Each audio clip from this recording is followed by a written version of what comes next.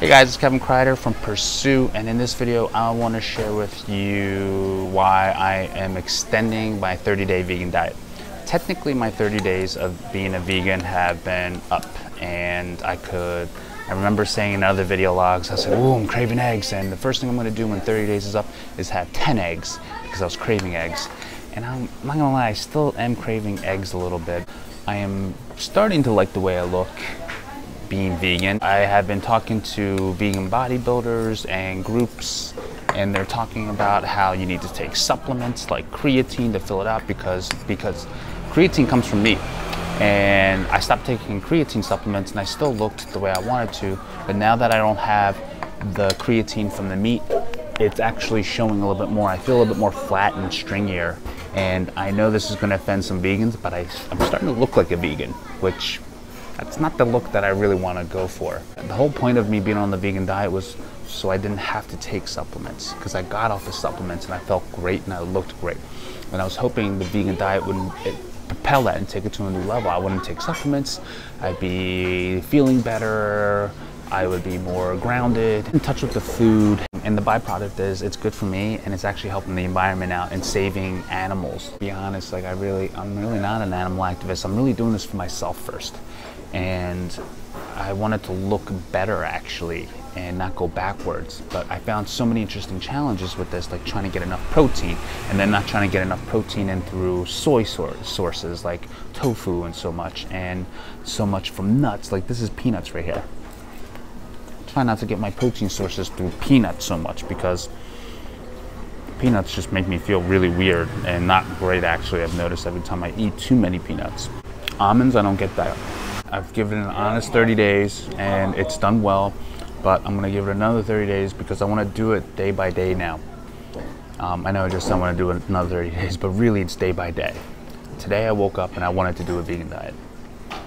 Tomorrow I'm gonna wake up and deal with tomorrow.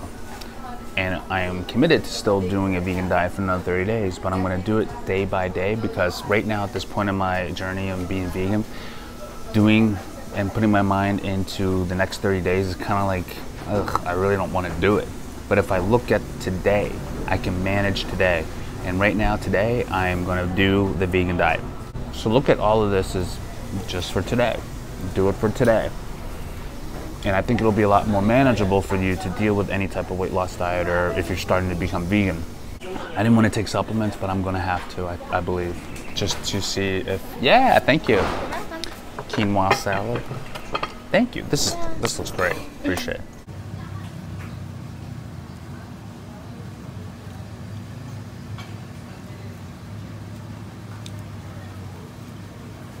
I'm growing to like vegan diet, especially in Asia. It seems it feels a little bit cleaner for me. My body just feels great. But you know, I will say this: my mental energy is a little bit low, and they say it's because you're just so used to eating processed meat all the time that to get withdrawn from that when you had your whole life of eating meat, it just takes a little bit longer than 30 days, and that's why I'm giving it another chance. My strength has been just crazy good, and being on a vegan diet is actually cheaper than being on the meat eating diet here in Asia. Those are some benefits that I've come across, and my strength is still really good. I thought it went down, but it's come right back up.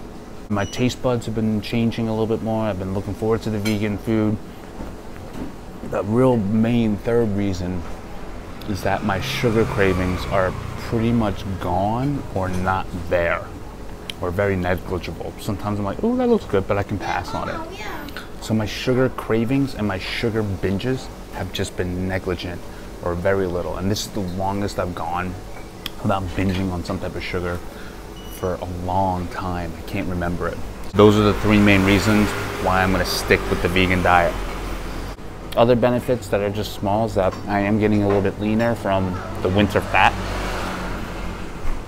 So I am losing body fat, being a vegan diet. Those are some extra benefits, and I get to eat more meals. I'm extending my intermittent fasting window to 10 hours, and I've been able to fit in 3 meals a day, and it feels actually good because they're still big meals. And I'm still in a caloric deficit, and I always think to myself, I'm like, oh my god, I think I just blew my calories this day. But when I track it, I'm actually just exactly where I want to be. So those are the reasons why I'm going to stick with the vegan diet right now.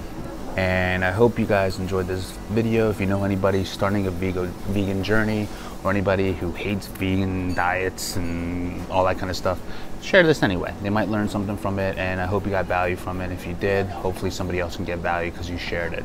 And please like, subscribe, comment, and I'll see you guys soon.